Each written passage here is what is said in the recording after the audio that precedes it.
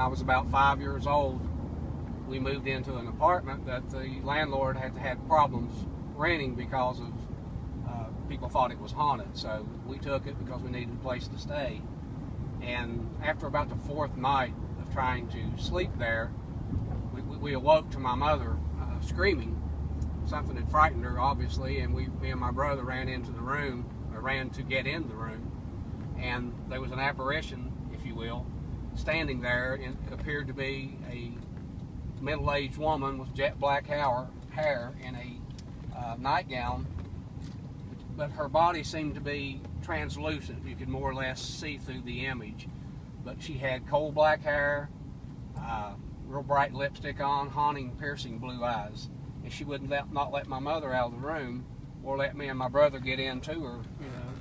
So we sat there for a while till it almost got daylight, and the apparition just basically disappeared. So that went on for several nights, and we got scared, and we actually left as everyone else did. But after we left, the apartment building eventually burned down, and when they went to clean up the debris, they found a woman's body underneath that apartment who had been murdered by her husband like 10 years prior to us moving in, and they identified her as the picture they showed us was the woman that we saw standing there at my mom's bedroom. It was really scary. It was very scary. I mean, I can tell my mom about today. She's still living. She's 77, and I tell her about today, and she gets chill bumps. I mean, it just brings back memories of. I mean, she was probably in her 30s at that time. This was years ago, and it was very alarming. But there's a lot of that activity in that area. I guess the lady wanted somebody to find her. It was an unsolved mystery, if you will.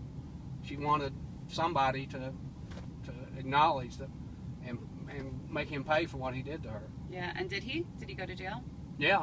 Oh, wow. They tracked him down. They proved he put bleach and arsenic. That's how he killed her. Oh my God. And even after all those years, they found traces in the bones, the DNA, whatever you call it. And he went to prison. He got sentenced to life. Oh my God. I don't remember what prison he's in. I think Moundsville. Wow. That's an incredible story.